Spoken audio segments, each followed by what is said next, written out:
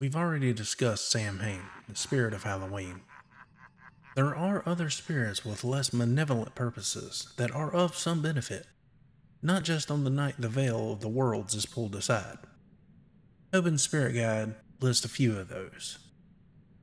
One being named Mush or Moosh, a spirit of eclipses, darkness, and known for his candidacy in making humans afraid of the dark when they're children. He is described as a small spirit, about 4 feet in height, with brownish, leathery skin. These reports can't be taken as complete fact, as he has never been seen in the light. A healthy fear of not the dark itself, but what's in it, brings us to our next being, Pitkus. Once known as the god of night, he later became the demon of night, after the last few pantheons ruled by Jehovah came to power. He is known to roam the shadows and scare people who are alone in the darkness. However, he does not scare or frighten for pleasure. It is said he does so to protect the humans from other beings that roam the darkness.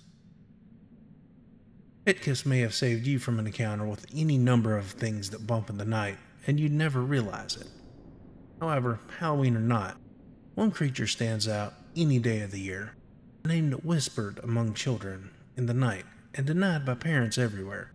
A scapegoat for everything from a settling home foundation, a pipe rattling, a branch tapping the window, or your cover getting stuck on the bed.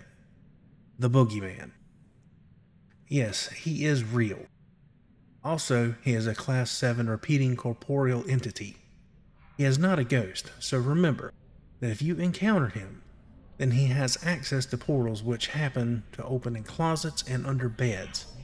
He mainly manages to survive off fear brought forth by children and can even tap their imaginations in order to gain forms.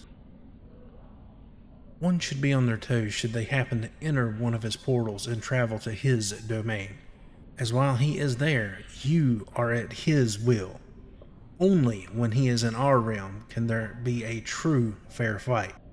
He was last seen in 1988 during an event in which paranormal investigators closed his portal.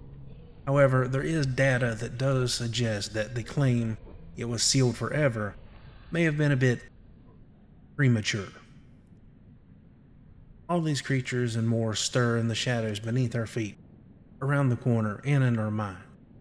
One must always be cautious, but not so cautious that you're afraid of living. Once you stop living, well, there might be a different story written about you.